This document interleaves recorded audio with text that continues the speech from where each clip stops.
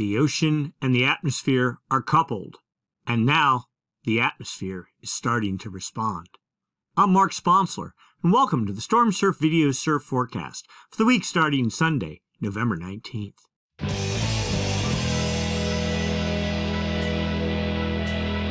Stormsurf, waves, weather, buoys, altimetry, snow, temperatures, El Nino, weather analysis, essential data for outdoor people, all the time, no hype. Be sure and like and subscribe. Ring the bell. You get automatic notifications when the videos are posted, typically on Sunday evenings. Just click the icon down there in the lower right-hand corner, the Stormsurf icon, and you can get subscribed. Also, if you'd like to make a small contribution, you can. Hit the special thanks button down below, the heart with the $sign in it. With that, I'd like to thank the folks that donated last week. Evolution Moto, Tim Caston, thank you, Tim, you're always on it. Our Predicament, E-Slate, and Matt Graves, pretty good contribution there, and Matt Raff F, off the charts contribution. Geez, I really appreciate it. Thank you so much. And now, it's time to get to work. We'll start by looking at significant wave heights for the North Pacific Ocean. And sure enough, we have a gale developing here in the Gulf with some sort of seas aimed towards the Hawaiian Islands and the U.S. West Coast. 26 to maybe 28-foot seas. We also have something trying to develop off Kamchatka. And I think there's a lot more coming behind that. So we have a lot to talk about this evening. But first, let's dive into the current conditions. We'll start by looking at the buoys. We're looking up in Northern California. The Point Reyes buoy number 029. We're looking at all the energy that's currently hitting that buoy. Anywhere from 33.3 second period, really energetic swell energy, which a tenth of a foot, really not a whole lot, down to 5 second period, just pure wind chop, unsurfable chop. And we got a bunch of energy somewhere in the 11 second period range. My guess is it's all pure wind swell. In fact, let's take a look at this. Primary swell, 7.4 feet at 11.7 seconds from 310 degrees. That certainly smells like wind swell. And yeah, it says 8.6 feet, but the surf's only about head high. That's pretty typical.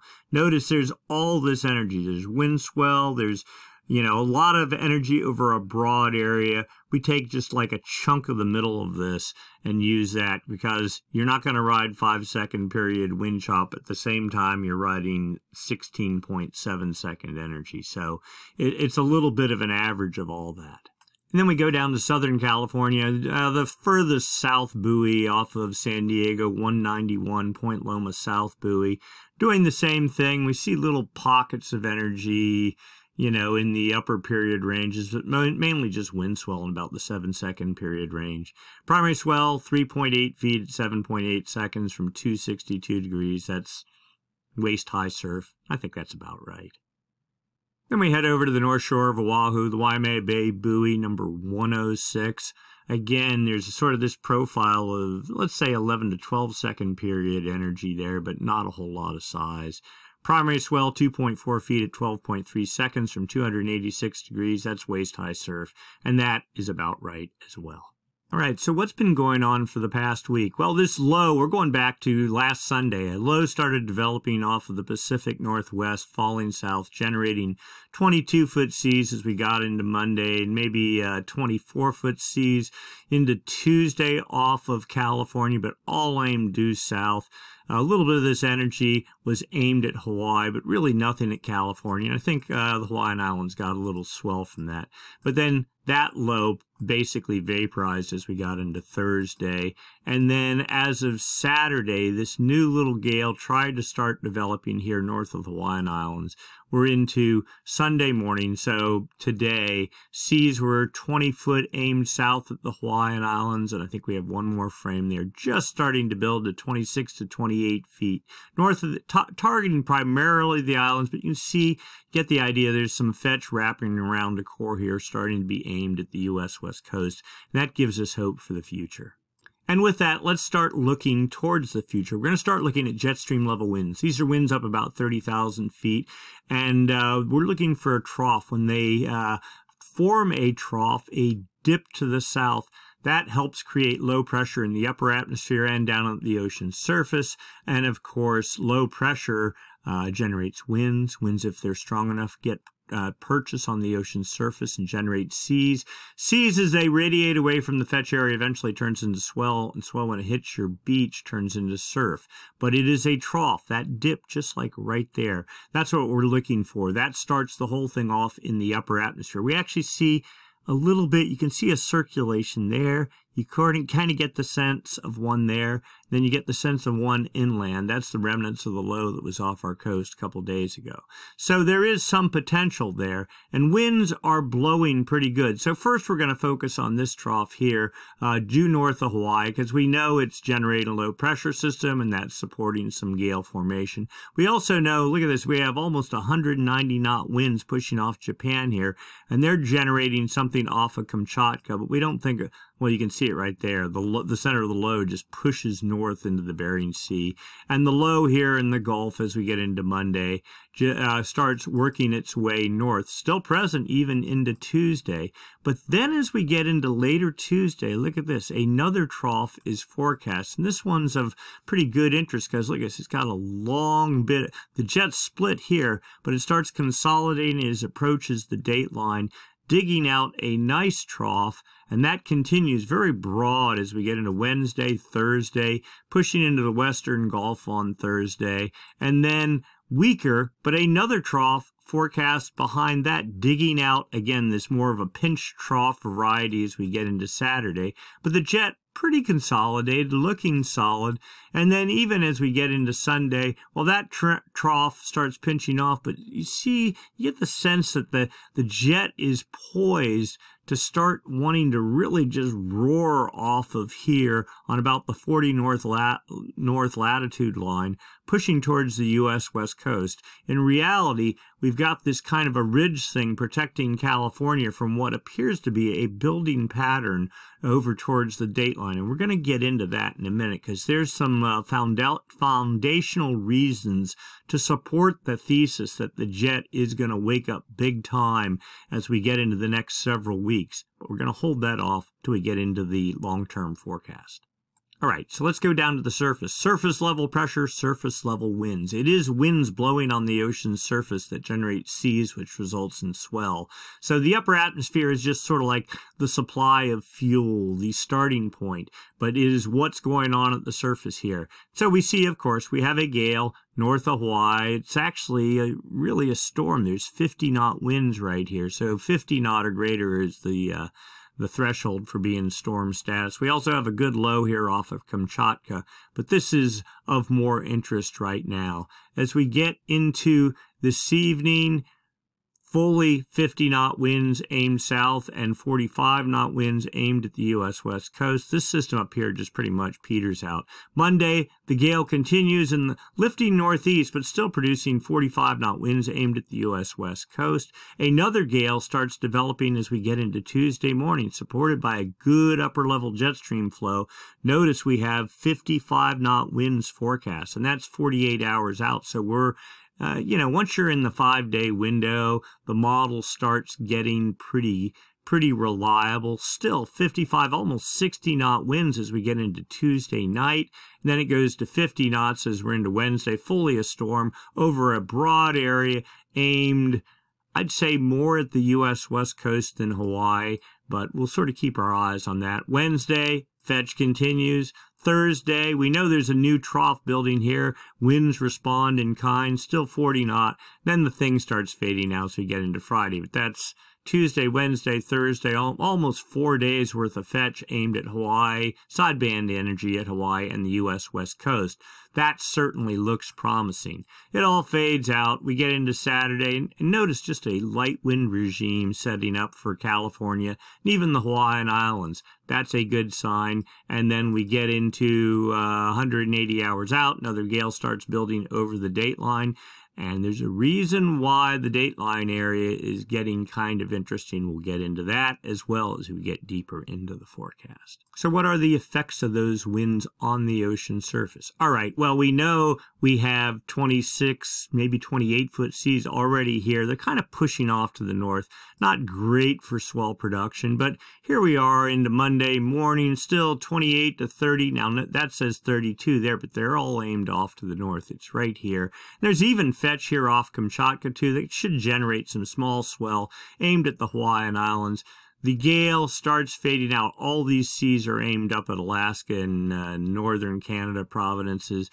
The little bit here, that's what's aimed at southeast and east. So 26 to 28-foot seas sort of thing Monday night, and then that fades out. But Tuesday morning, here we go. Beginning of a storm with 48.2-foot seas right there on the date line. Tuesday, 18Z Tuesday. Now, this is a significant upgrade even from yesterday. We've been watching this storm, and it was supposed to have like 40-foot seas, 39-foot seas. But the latest runs have really just ramped this baby up. 48-foot seas on Tuesday sunset, up to 48.8-foot seas, 49 feet. Let's see, what's the scale here? Yeah, anything above 48 turns white. So this is Tuesday night, and then again 47, almost 48-foot seas Wednesday morning, and then starting to fade down to 42 feet and below from there as we get into Thursday. Still 36 hours of 40-plus foot seas, something like that. Might have even been 48 hours. That is very promising, and not even from tropical origins, just pure storm activity. And this is sort of the thing you would expect to see if, just like the title of the video says, if the ocean and the atmosphere is coupled in an El Nino situation, it's going to start having an impact on the jet stream. And it certainly looks like that is beginning to happen with this storm. This would be the second significant class storm, if it develops, of this season so far. And we're, you know, not very far into the season and not deep into the El Nino part of the season at all. So that would be a good thing. Moving on, we see a little gale trying to get organized off of the Kuril Islands on Sunday, but not really doing a whole lot. And then we take a little break. All right, local wind forecast. Hawaii right there, U.S. West Coast there, San Francisco there, Southern California down there. Northwest winds blowing a bit as of today. It was pretty junky in anywhere north of Point Conception today.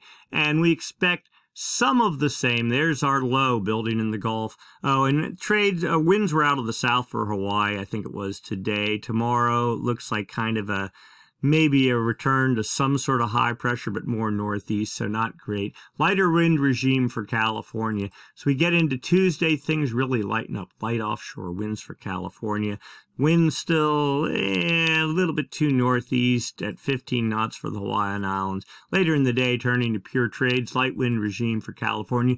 Wednesday, light winds. We're liking this. And that would be about when that swell from the Gulf starts arriving in California. Trades for the Hawaiian Islands looking light. Now, Thursday, on Thanksgiving Day, there is this high pressure thing forecast happening. It's actually maybe a good thing for California, because I don't think there's any real surf forecast. Leftover Gulf swell maybe, but it gives you a good guilt-free opportunity to enjoy your turkey with the family, as it looks like it's going to be pretty much a blown-out mess. Light trades for the Hawaiian Islands. But come Friday, that high pressure pretty much disappear. The winds from it pretty much disappear near shore for North and Central California, especially later in the day. Light southeast winds for the Hawaiian Islands. Saturday, this looks like north winds, but I think if you look at the local models, it's all forecast northeast, so pretty good thing for California. And a light wind regime for the Hawaiian Islands. And same thing on Sunday, offshore, not Santa Ana, but, Santa Ana light for California, and maybe some sort of something going on for the Hawaiian Islands here in terms of just maybe south winds. Let's see if we can stretch this out here. Nope, pure north winds. Okay, either way, not so good. But anyway, in general, things looking pretty good other than Thanksgiving Day wind-wise for our main forecast area. Precipitation, well, we know we have high pressure over California, likely to stay. We're just going to blast through this. The Hawaiian Islands are here. I'm not really looking at them so much just because California is always very sensitive to drought. So we're just looking for any blue or snow or anything, and we're not seeing anything on Wednesday. Maybe a little dribble there Wednesday night into Thursday for North California, but that's all gone as we get into the rest of the holiday weekend. Clear skies, light offshore winds, not a bad setup at all. And if you don't have any rain, you probably don't have any snow. We're looking at Palisades, Tahoe, Squaw Valley, no snow forecast. But with the low off the coast and it moving onshore, it was out a day ago on Saturday, they reported they had 4 inches. And they had, what, 4 inches a couple days before that. I mean, the snow level is right at about 7,700 feet. I was in Yosemite 3 days ago. We hiked up from the valley floor, and right at about the 7,700 foot line, it started turning not solid white, but definite patches of broad patches of snow on north-facing aspects. Not deep or anything, a couple inches. But up at Squaw, I mean, pretty much up top, it's white and almost looks skiable above 8,000 feet. I don't really know that it is. It's probably not deep enough, and there's probably a bunch of rocks and stuff. But it's moving in the right direction. I know that Mammoth is open for skiing. They got a good, a broad coverage of snowmaking, so they have 1 or 2 runs open, something like that. But we're getting closer to that time. Now we're going to look at snow levels here real quick. This is the base of Squaw right here. This is the summit up at 9,000 feet. We're just looking for the freeze level here, which would be right where the white starts. The gray is sleet. The red, if there were precipitation, that would be liquid precip. So yes, it's cold right now, but as we get into tomorrow, boom, you see temperatures going right up, way above the summit, and for the foreseeable future, basically above freezing temperatures the whole way out. No big surprise given high pressure over us, and it's not exactly like some cold Arctic high pressure, so not unexpected for an El Nino winter. All right, let's do a quick look at surf forecasts. All right, so we know we have wind swell going on. That's going to continue into Monday and Tuesday. But here, right here, this little bump is what, 6 to 7 foot surf. There is a swell, that swell from the Gulf of Alaska forecast to come in. And then that big storm on the date line as we get into the weekend. Waves forecast there building. Let's look at actual swell sizes. Okay, Wednesday, here's our little swell at 4 to 5 feet at 12 to 13 seconds. And then here's your wind swell from the blow on Christmas Day. And then as we get into the weekend, 4 feet at 20 seconds, going up to 7 feet at 18 seconds sort of thing. So you get the general idea. That's exposed breaks in Northern California. Swell direction on that, given everything we're seeing right now, 296 to 298, something like that.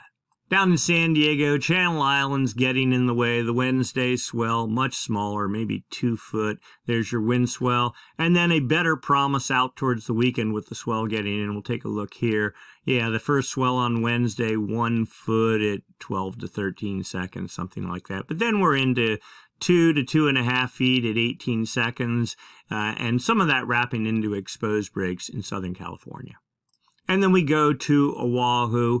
The swell, I think this is it right here, coming in, what, about 2 days earlier. 13 foot surf, fading to 10 feet. That'd be like Monday, Tuesday sort of thing. And then a big pulse of swell, 20 foot Hawaiian as we get into Friday, and then fading Saturday. Here you go, 10 feet at 13 seconds. That's good. I mean, a lot of fetch close to the islands aimed right at them. That hits Monday morning and dribbles down from there. And then the next pulse comes in Thursday night into Friday, and you see 10 to 12 foot surf. I wouldn't be surprised if it's bigger than that, though. Sometimes the models have a difficult time with these super high seas, like 40 feet and above, and the real long period energy. But again, we'll see. The storm hasn't even started to form yet.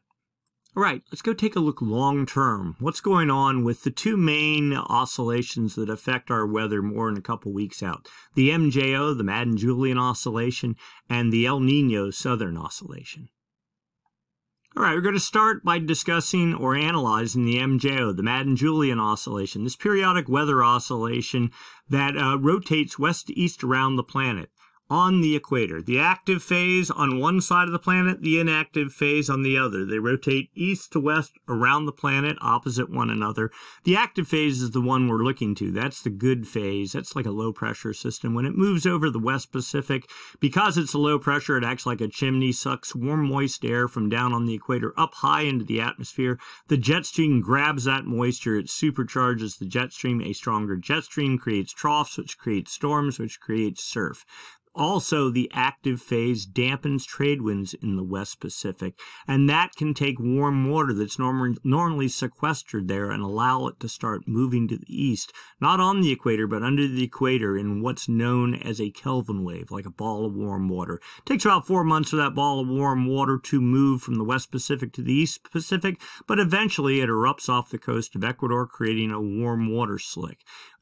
So the active phase takes about 4 weeks to do its thing. Then the inactive phase passes by over another 4 weeks. Then 4 weeks after that, you get another active phase. It can create yet a second Kelvin wave, and that will take, again, 4 months to make its way across the Pacific. The point being, during El Nino, this active phase of the MJO sort of thing creates multiple Kelvin waves, successive Kelvin waves, and that's what actually fuels El Nino, the development of El Nino in the ocean, taking all the warm water that's normally in the far West Pacific, pushing it east, changing the balance of warm water in the Pacific, and that drags the jet stream with it. That is, when the ocean and the atmosphere are coupled, that is, the ocean moves warm water to the east off of Ecuador, then the storm pattern changes in response to that. That's called coupling. And then once that happens, the jet stream starts changing, starts pushing more further south towards California, creating storms over the dateline and pushing towards California, and that brings snowfall and rain to California at upper elevations, and you get your classic El Nino kind of storm configuration. All right, so we're looking for signs of the active phase of the MJO. This is data from the TAO buoy array, a series of buoys strung across the equator used for monitoring El Nino. This is the East Pacific here. This is the West Pacific here. 0, that's the equator. Dateline right there. We're just looking at the arrows for the moment. There's wind sensors on those buoys. These are 5-day average winds. Winds are pretty strong out of the east. Okay, those are trade winds. Moderately strong out of the east over the central Pacific. But notice this, out of the west from, I'd say 170 west, that's the beginning of what we call the Kelvin wave generation area. If you have westerly anomalies anywhere from 5 north to 5 south, and as far in the West Pacific as you can get to 170, just this side of the dateline, then you can end up with a Kelvin wave. This certainly looks like that sort of scenario. And look at this, you can't tell, but that's 31, 32 degrees centigrade water. That's very, very, very warm water. Normally over here in the far West Pacific, already starting to move east, and we're going to see that that's having effects on the atmosphere above it as we get deeper into the presentation. Now, it's not the actual wind speed, it's the anomalies, different from normal for this time of year. We look at the winds here in the East Pacific, dead calm, not calm, but neutral, no anomalies. Now, last week we had pretty strong easterly anomalies here. That has dissipated. Water temperatures here, notice this, it's saying 2 degrees the whole way out to 2.5 degrees the whole way out to, well, almost the dateline. That is another very, very good sign in terms of El Nino development. We're not going to take this for gospel yet. But anyway, we're looking at winds here. Neutral winds, west anomalies, the whole way over the entire Kelvin wave generation area, over the dateline, making it to a point probably due south of Hawaii. This looks like a major westerly wind burst, classic El Nino in operation. Zonal wind anomalies for the past 5 days, okay? This is the whole planet, South America, Central America, Hawaii, where is it? Somewhere right up, right there. Okay, New Guinea right there, the equator there, the dateline there. The oranges and reds, westerly anomalies. That's what we want. Those are associated with the active phase of the MJO, the active phase reverses trade winds. Trades normally out of the east. In fact, we see strong westerly anomalies here in the Kelvin wave generation area on the 13th of November, and actually westerly anomalies all the way to just about a point south of California. And there's those little easterly anomalies we saw off of Ecuador. Same thing on the 14th. The 15th, notice the easterly anomalies getting less pronounced. On the 16th, easterly anomalies all but gone. Westerly anomalies, wow, look at that, filling nearly the entire Pacific and continuing on the 17th. This is very good news. Talk about a bulldozer taking warm water and pushing it to the east. This is the poster child for that. The forecast for the next 2 weeks. All right, so this is the GFS model. This is actuals, what's happened. This is the forecast down here. This is the whole planet, though. The reds are westerly anomalies, the blues easterly anomalies. Date line running right up the middle here. Kelvin wave generation area, and we're very interested in creating Kelvin waves. It's, the far west Pacific starts about 125 east, so right there. Okay, and goes to 170 west, just east of the date line, so right there. So we saw back in late October, we had a westerly wind burst. We had a little bit of pause for, what, a week? And then this big major, see that white in the center? Let's see if I can do this. There's the scale, completely off the end of the scale in terms of strength. Very strong westerly wind burst from pretty much the beginning of November, the whole way up to about today. Now, that looks like the active phase of the MJO. And notice those westerly anomalies pushing their way across the Pacific. California is at 120 west and moving from there. Forecast to continue for about the next week. Then we get this little thing of easterly anomalies going for about 2 weeks, probably the inactive phase of the MJO. Then it looks like, here we go again, maybe some westerly anomalies starting. So this, assuming, and that's not even an assumption, it's pretty much guaranteed, this is feeding the development of the 7th Kelvin wave of the year. Actually, this one already has created a Kelvin wave. This is just going to dump more warm water right into that same area and probably result in some massive kind of a Kelvin wave. If this is on the date line here, it's still going to be 2.5 to 3 months till it gets here. So November to December, January, mid-February, you still have a Kelvin wave hitting.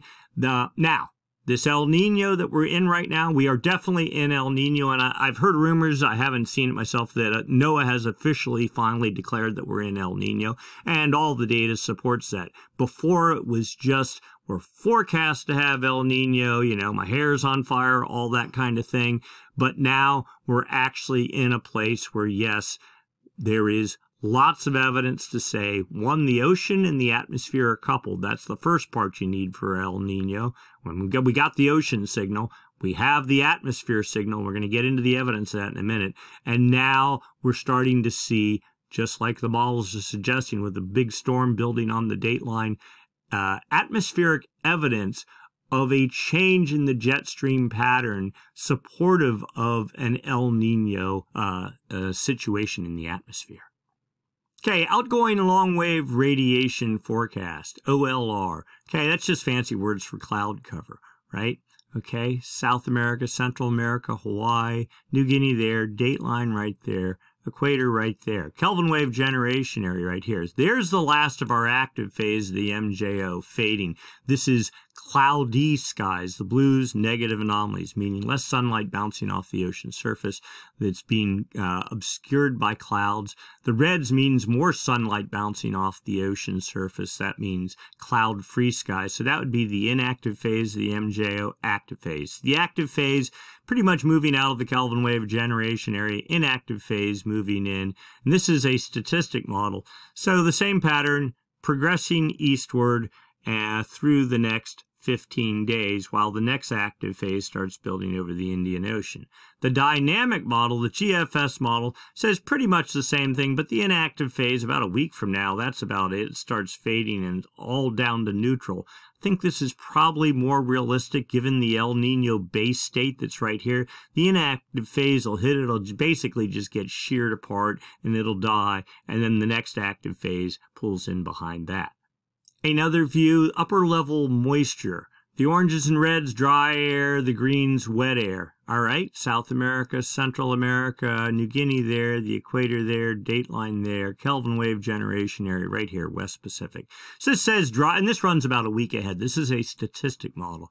The upper level moves faster than the lower atmosphere. So dry air, this would be your inactive phase, already in, but as we get into about, I don't know, the second week of December, here comes the next active phase, wet air pulling in. No big surprise. That continues into, I'm trying to look around the microphone here, towards the end of December, and then another little dry thing. So we have this, the MJO was dead. Now the MJO is waking up. It is either constructively, if it's an active phase of the MJO, constructively interfering or integrating with the El Nino base state over the dateline. And then when the inactive phase comes in, it sort of, dampens the machine for a little bit. But you'll notice as we get deeper into this, we're going to get periods of storms for 2 or 3 or 4 weeks, and then it'll dry up for a little bit, and not only over the dateline in terms of surf production, but then that same pattern theoretically bringing moisture into California for a couple of weeks and things dry up, and then cycles of storms, all driven by the MJO and enhanced by El Nino. Oh, and I forgot to show you this before. This is the phase diagrams, where the active phase of the MJO is and how strong it is. This is the statistic model here. This is the dynamic model here. How do you read this? Well, this just shows you where the active phase is. So the heavy dot is where the active phase is, right there. So the MJO moves west-east from the Indian Ocean to the Maritime Continent, over the West Pacific to the East Pacific, under the United States, over the Atlantic, over Africa, back to the Indian Ocean. The dot right here, pretty much over Africa. Here's the 1, 2, 3 forecast tracks. Per the statistic model, they all put it over the Indian Ocean, ranging from very weak to moderately strong. The GFS model has it moving east over the Maritime Continent and very weak. See this circle here? If the forecast track is inside or on the circle, it's considered very weak. So same thing here with the dynamic model, in the circle of death and of no real interest. All right, so let's look out a month now. The CFS model goes out a month. The GFS only goes out 2 weeks. Again, this is 850 millibar zonal wind anomalies, the east-west component of the wind. So that's up about 4,700 feet, but a pretty good rough approximation for what's going on down at the surface. All right, so let's see. Dateline runs right up the middle here. Far West Pacific, 125 east, so here. All right, now. The oranges and the reds, westerly anomalies. So you can see here was the beginning of our one westerly wind burst, another in the beginning of October, building into a stronger one in October, in later October, with the solid contour, just a hint of the active phase. And then as we get later into October, early November, boom, the MJO finally wakes up, reemerges. Not strong, but it's there. Dotted contour, inactive phase of the MJO, and you see the little shades of easterly anomalies. And then here's our current active phase of the MJO, not particularly strong, but look at the massive westerly wind response.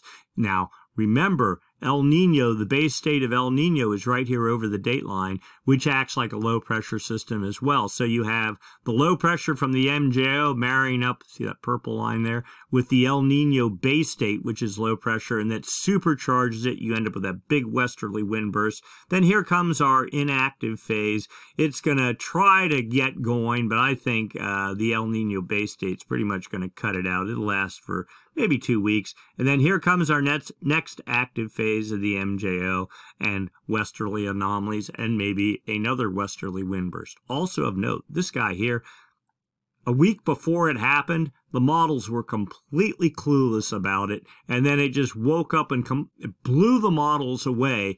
That's the kind of thing you really want to see from El Nino, because the models, they're made for average conditions, but we're during El Nino and stronger El Ninos, you're kind of not in average conditions or normal. Things are beyond the norm, so the model has a hard time figuring it out.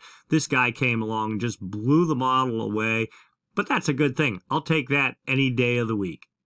And before we get to the next model, we're going to go look at outgoing long wave radiation actuals. That is cloud cover. Okay, this is on the dateline. There's the dateline right there. far west Pacific 125 east, so right there.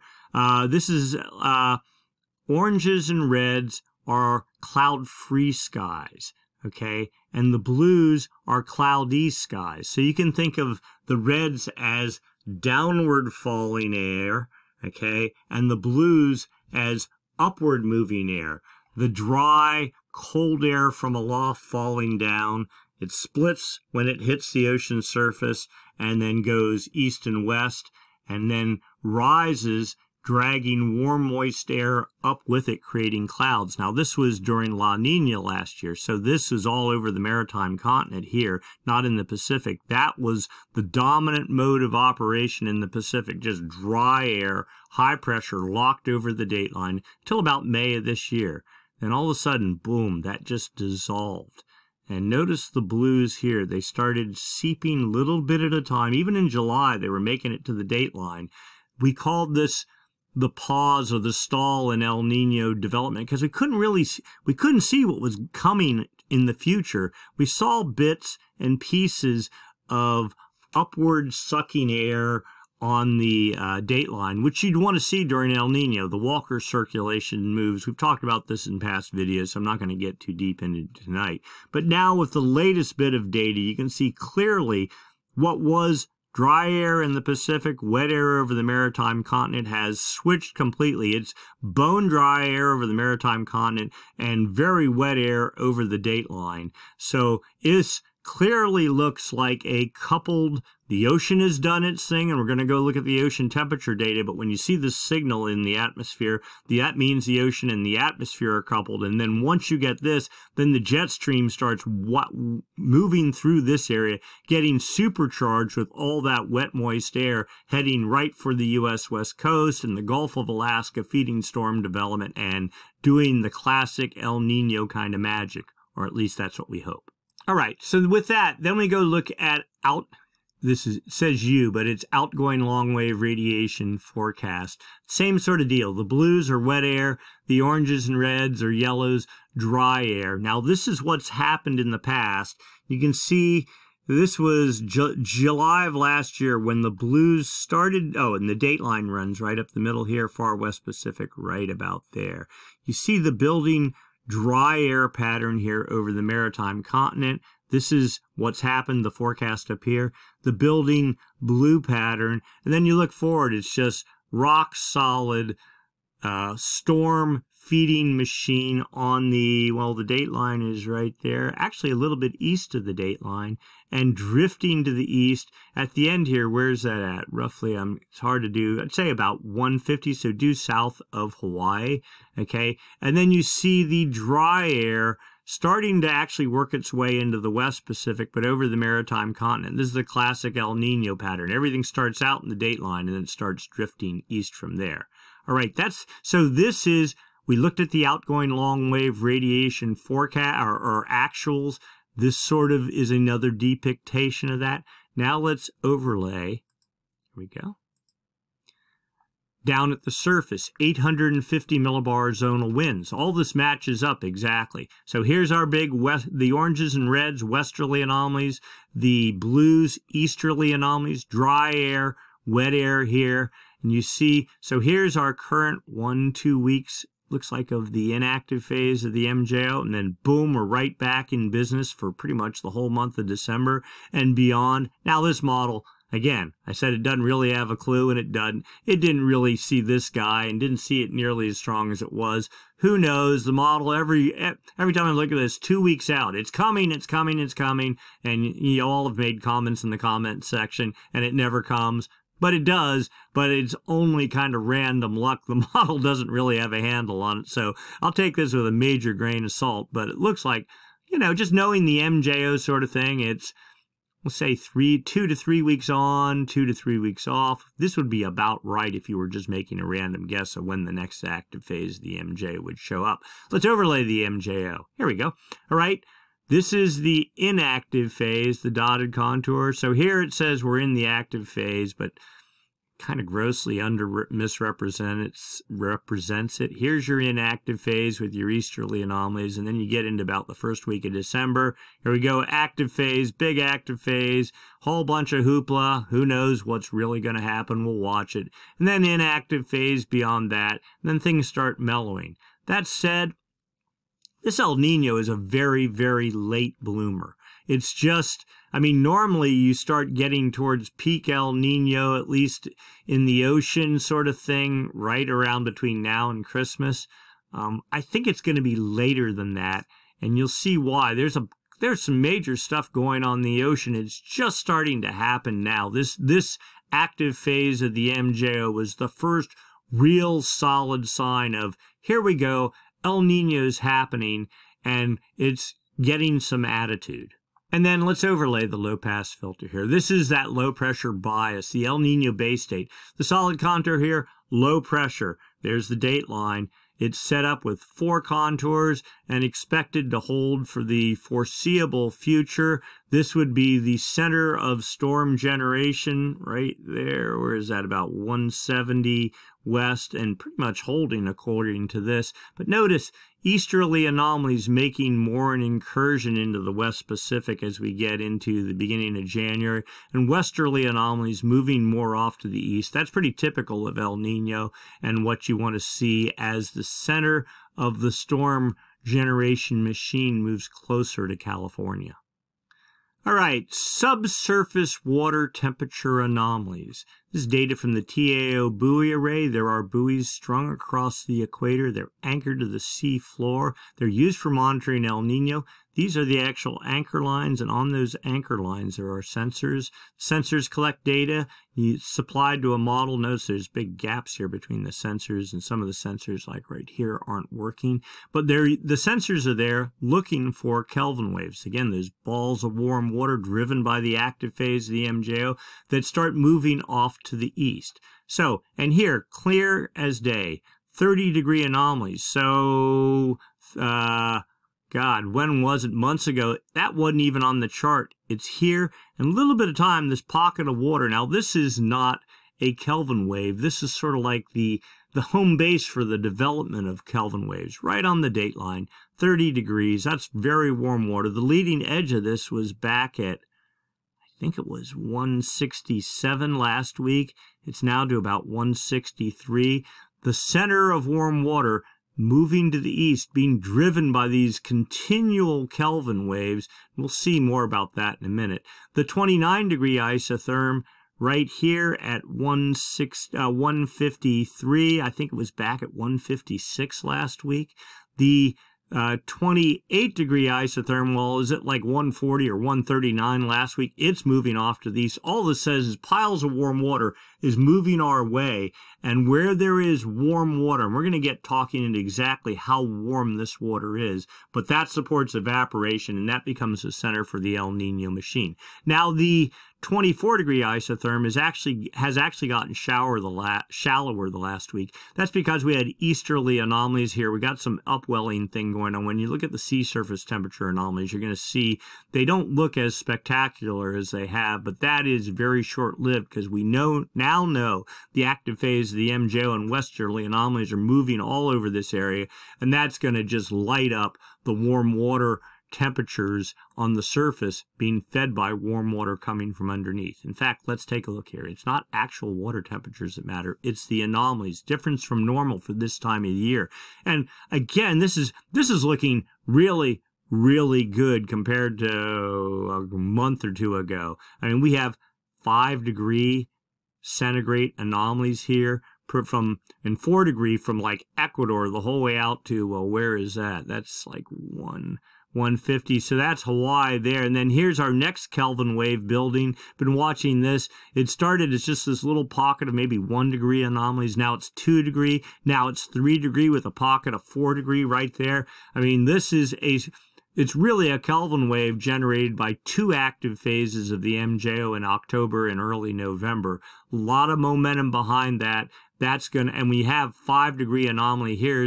That's all working its way up to the surface. This is 3 months or more of warm water. Again, what we say, November to December, January, February at least, probably March at least, a pocket of warm water and the more it starts bleeding up here off of Ecuador, the more it feeds the movement of this pocket of warm water to the east, which feeds the jet stream pushing into California, which feeds the storm machine and all the good things that we normally expect from El Nino. All this, I mean, I don't really have anything bad to say. Everything is looking really good at the moment.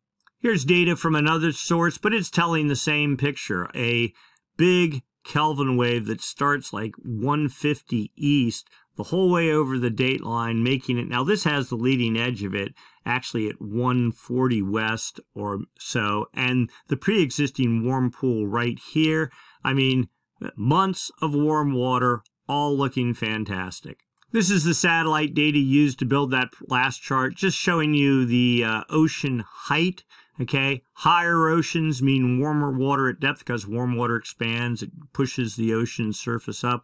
You have a satellite pass over here, strip out the wind waves, the tides, and the swell and all that. You see, it just confirms a massive area of warm water from, well, there's date lines right there, the equator's there. So out 160 east the whole way into Ecuador, the Galapagos right there, and it's like a wall of warm water hitting here, advecting north and to the south.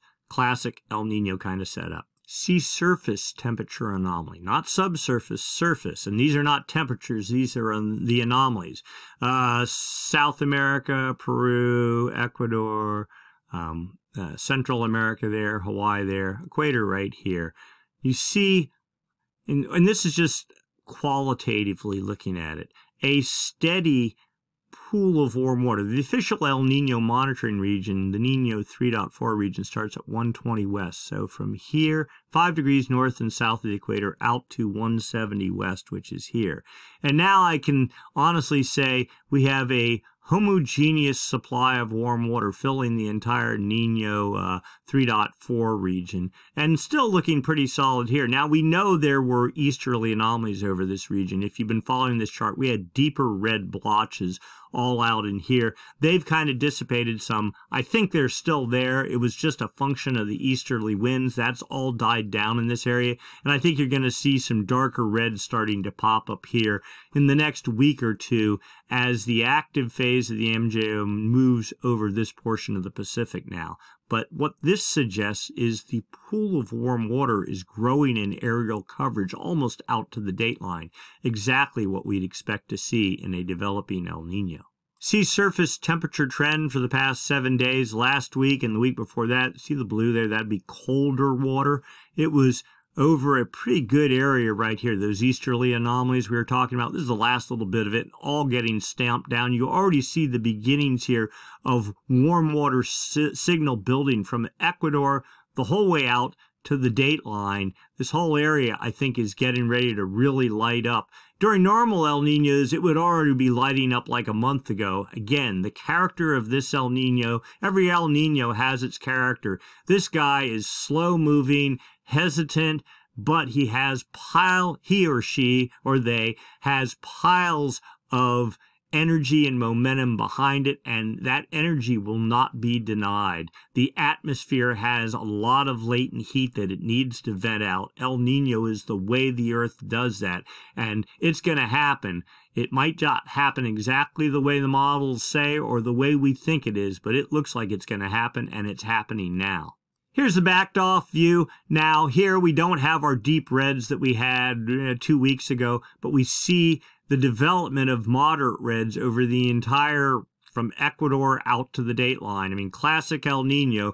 I just want to see this really start getting deeper red here. We know we have all the warm water at depth. Massive Kelvin wave activity going on. Maybe yet a Kelvin wave number 8 developing if you believe the CFS model. So I think we have plenty of time here. You just have to be patient, I think, is the nature of this one. This guy's going to light up. It's just a matter of when. Sea surface temperature trend in the Nino 1.2 region. This is the area right there along Ecuador and the Galapagos Islands. Certainly a downward trend. not abnormal for this development in El Nino. Typically, it lights up first there along Ecuador, and then all the warm water gets caught by the trades and starts moving out into the Nino 3.4 region. So we're down at plus 1.129, but this is actually 0.2 of a degree below normal. So, I mean, just this data source is not as good. So it's probably about 1.3, but still a downward trend. But the Nino 3.4 region, talk about a dramatic upswing, plus 1.677, up from about 1.2.5 or something like that. So a big upward climb underway right now. Here's data from another source, and you want to talk about an upward climb lately. So here we are up to nearly 2 degrees. What is that? What, 1.98? 2 degrees is super El Nino status, but you got to be there for 3 consecutive months, and we're approaching it for 1 day. We're not saying that is the case, but we're moving in a good direction.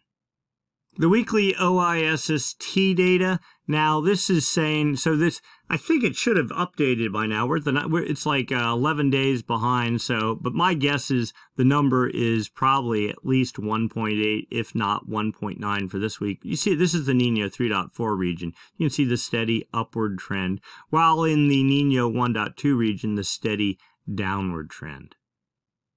All right, sea surface temperature anomalies. This is the past 1-year trend. East Pacific here, West Pacific here. You can see a year ago, here is your La Nina signal, colder than normal water in the East Pacific, all warm water sequestered at the surface over here. But then as we go over time, you can see, you can't see the actual Kelvin waves. What you see is the eruption of the Kelvin waves and that warm water slowly getting dragged east by the trades. The good news here is, I've been waiting for this. 1, 2, 3, that 4th shade of orange right there, it now fills the entire Nino 3.4 region, which starts here and goes out to about, where is it? Right about there. I think that's 180 there. And that shade of orange is 1.5 to 2 degrees. And where is the 2 degree shade? The 2 degree shade is right here, working its way in. Will we get this whole region filled with 2 degree anomalies? That's kind of the guess. I hope it's so, but I don't know that it's going to. But we'll see. Either way, this is looking really, really good at the moment. Here is our sea surface temperature anomalies. I'll pull this down so you can see it right here for 2023. All right. Looking pretty good. We're going to do our usual comparative analysis here. So next up, this is the one for 2015 for the same date. You see it was a lot warmer and over a broader area and cooling here off of Ecuador. And then for 1997, even warmer still. Oh, and there's the tag so you can see it. I'm not going to deny you the opportunity to verify the date. So this year compared to 97, is very moderate compared to, compared to 2015, not as strong either. But I say that, and this one isn't forecast to get super El Nino. The 2015 went super El Nino. 97 was the classic super El Nino. But I haven't completely given up the ghost that this thing might outperform what most people think it will do. But it's only going to be a matter of time. All right, so what does the atmosphere think is going on? We know things are happening subsurface. We know they're happening on the surface. We also know that in the atmosphere, we have that big outgoing long wave radiation thing going on the dateline. So the atmosphere is responding. Another way to look at this is the Southern Oscillation Index, the difference in pressure between Darwin, Australia, and Tahiti. When pressure is lower over Tahiti, as it would be during the active phase of the MJO or during El Nino, the index goes negative. But today's value is positive. It's neutral, 1.65, and was basically the past 3 days have been neutral. Now, during that big pulse of the active phase of the MJO, see how we were negative for quite a good little run there. Today, this suggests that the inactive phase of the MJO is starting to set up. We'll see how positive we get, but I bet you not very much. 30-day average, minus 8.58. We went down to 10.43, and this is going to continue to fall because this is a 30-day, so it's a lagging indicator. But we want to see this down at like minus 25 if you're in like a super El Nino status. Probably won't get there, maybe minus 20. The 90-day average during super El Ninos goes to like minus 15. We're at minus 10.8, not bad. And we've been hovering, well, right around where we are now for a month. Let's look at all this on a graph. Here's the 30-day moving SOI graphed out. Okay, right there, like minus 10 sort of thing. When you're positive, that's La Nina. When you're negative, El Nino. The downward spikes are the active phase of the MJO during La Nina here, and the upward spikes are the inactive phase during La Nina back in 21 and 2022. The inactive phases dominated the active phases. Now in 2023, we're the opposite. The active phases are dominating the inactive phases. We expect this to start falling more lower, deeper into negative territory. I think as we get into January and February, you're going to see this thing really starting to crash. But for right now, we're sort of hanging there, still waiting for this to respond. Sea surface current, and this speaks to the Walker circulation, the change in circulation over the Pacific. So we have right on the equator here, that's what really matters, the easterly current pushing off of, well, there's Ecuador, the Galapagos Islands.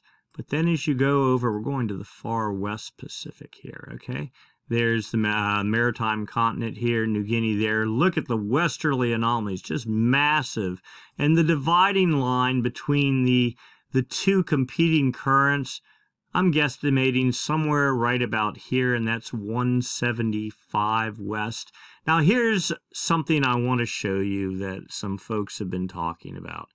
It's not the sea surface temperature anomalies. So we could do that. Let's do that first. Okay, this depicts, and you can't really tell. I mean, it looks great on the scale, but I have no real idea how.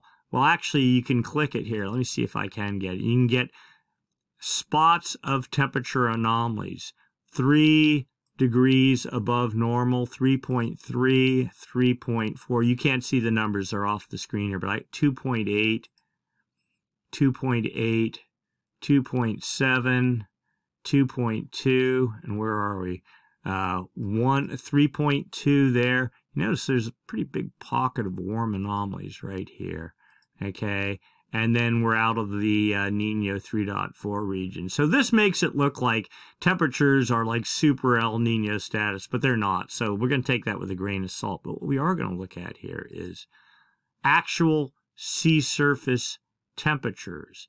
So let's go here and give that a second to catch up. So there's Ecuador, Galapagos Islands, and you see sea surface temperatures. I think I can actually, 26, this is centigrade, 26.1, and I can't do all the conversion in the top of my head, but you see this massive ball of warm water right here. And I think if I can, 31 degrees centigrade, okay? West anomalies there, east anomalies there, super warm water, sucking and evaporation going straight up. Remember the Walker circulation and the outgoing long-wave radiation that we were looking at before, all centered right about on the date line, right above this pocket of warm water here. 31 degree centigrade. I did the conversion on. I think I thought I found a 32 out here somewhere, but this equates to roughly 87 degrees Fahrenheit. That is very warm water sitting right on the equator. That certainly will support some evaporation. And this ball of warm water, driven by westerly anomalies, will only start moving off to the east. We expect it to get somewhere south of Hawaii. As it does that, that will drag the center of storm production. We'll play this game. It'll cause the jet stream to dip, well, right where that warm water is. We know we have a mega storm set up for the dateline in the next 4 days due north of that pool of warm water. As El Nino gets more built into the atmosphere, the dip will get more pronounced. It'll sort of get in a cycle. And then as the warm water moves closer to the U.S., the dip will get closer, the jet stream will come further south. I get a lot of these questions of when will it rain in, let's say, southern Arizona or, New Mexico or whatever. And it's really a function of, well, where does the jet stream, how far south does the jet stream come in successive atmospheric river events that we're expecting to have happen. Now, this is not a super El Nino, so I'm kind of thinking the main focus of the jet stream will be between, I'll say, Point Arena and Point Conception, and the states that are along this path, where is that? 34.55 degrees north. So right along, no further south than that line there. So it depends where you live as to where the impacts will be and precipitation will be. The super southern tier states, given this isn't a super El Nino, probably they're not going to see as much precip as if you're north of the Point Conception line going across the country. All right, we're going to do this real quick, and then we're moving on. This is the last page in this thing. This is the model projections from October. The November update should be coming probably tomorrow or the day after. So you can see here pretty clearly the dynamic average was right about, of all the dynamic models, right about 2 degrees, which is the threshold for super El Nino. And that's not a peak temperature of 2 degrees. That is a 3-month running average. The statistic model, where are they? 1.37. We're going to go look at the data down here. So this is all the dynamic models. Notice those are 3-month running averages. And you can look at some of the models. We've been focusing on the CFS model right here, which has 1.59. It depends which version you're looking at, but peak temperature is 1.59. But look at all these other models, 2.3, 2.5, all above the CFS model, and those are 3-month running averages. The average of all the dynamic models right at 2 degrees. That's right at the threshold before being strong El Nino going into super El Nino. We'll see whether we get there, but right now it kind of looks like that's happening. But I don't think it's going to happen in the November, December timeframe. I think it's going to be more like here or even in here, but we'll see. The statistic models, of course, a little bit more conservative, 1.8, 1.76 or so. So we'll see. The models have their idea what's going on, but I think this El Nino has a trick up its sleeve, and it's not going to do exactly like any of the models or a consensus of any of the models are saying. So the really good news is, boom, we have a strong storm forecast for the dateline for producing surf. The second one of the season, and not just, kind of a garden variety, a really solid 46-foot seas for like 36-foot hours, aimed reasonably well at Hawaii and right at the U.S. West Coast. And my guess is, as we get deeper into the weeks ahead, that's going to become a semi-common occurrence, and the center of those storms is going to start moving closer to Hawaii and the U.S. West Coast as the jet stream starts getting more dug in and affected by that massive pool of warm water that's sitting down on the equator right on the dateline. This is the beginning, I think, of the real fruition of an El Nino pattern in terms of not just theoretical, but we're getting, in terms of swell production, and at some point, eventually, as the jet starts pushing into the coast, rainfall into California and the southern tier states. So things are looking really good. Really looking forward to see what the comparative model is going to say this coming week. But as of right now, this El Nino is looking solid as a strong El Nino and starting to make its mark in the atmosphere. All right, that's the video for this week. If you enjoyed it, give us a thumbs up. If you have a comment or question, write it up. We'll try to respond. If you would like to make a small donation, you can. If not, please subscribe. Click the Stormsurf icon down in the bottom of the right-hand corner of this window, and you can get set up so you can get subscriptions. And other than that, happy Thanksgiving. It looks like we got something to celebrate. Swell possibly on the way. The video for next Sunday, I'm not sure whether we're going to do it or not. I mean, just having family in town and trying to enjoy a little downtown. But if I don't do it on Sunday, maybe we'll do it on Monday. Anyway, so that's the video for this week. We'll do it again, maybe a day delayed next week. And other than that, have a great Thanksgiving, and we'll see you next time.